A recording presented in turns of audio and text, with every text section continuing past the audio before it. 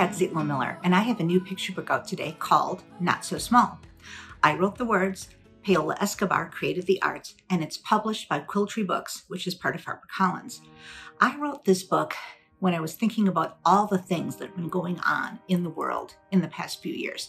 We've had a global pandemic. There's been political disagreements. There's been people in the news behaving badly almost every night, not to mention anything personal that you might have had going on in your life. And I also started thinking about how a lot of people I know have opinions about how things could be better, but aren't sure that they, as one individual person, can make enough of a difference to make some change happen in the world. And so this book is written to remind people, young or old, big or small, that their voice matters and their voice can join with other people's voices to make the world a better place. I am going to read you the beginning of the book. Big things get noticed. Tall buildings, loud voices, wide walls. Next to them, some people feel small.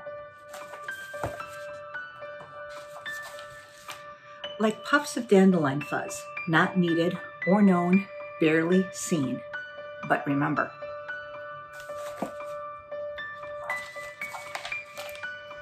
One acorn grows an oak, one pebble sends out ripples, one snowflake starts a storm, and dandelion fuzz can cause a big sneeze.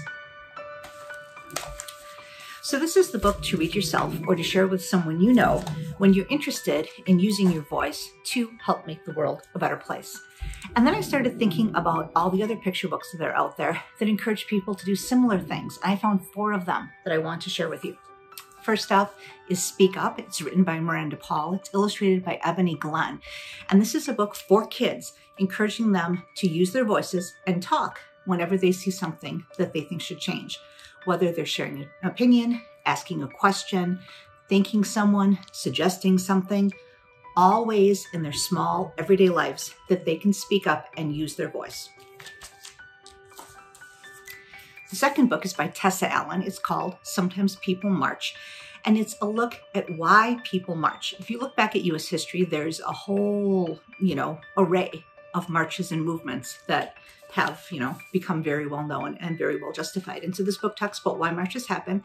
And then there's information in the back about some of the best known marches and movements in US history and the people who helped make them happen. Then we've got A is for Activist by Innosanto, Nagara. It's a board book. It's an ABC book. And each letter of the alphabet reflects a word that's important for activism or social justice. And I have to admit, there were 1 or 2 words in here that I learned when I read the book.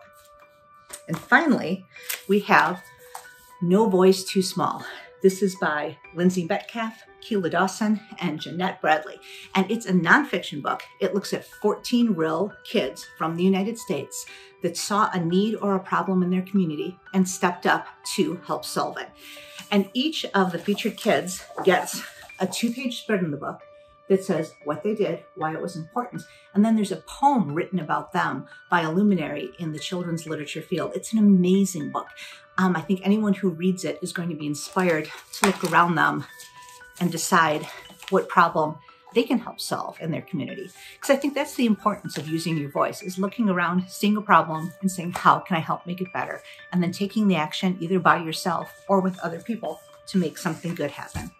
So I hope that after you read these books and share them with people in your life, that you no longer feel quite so small and you can go out and feel good about the contribution you're making to our society.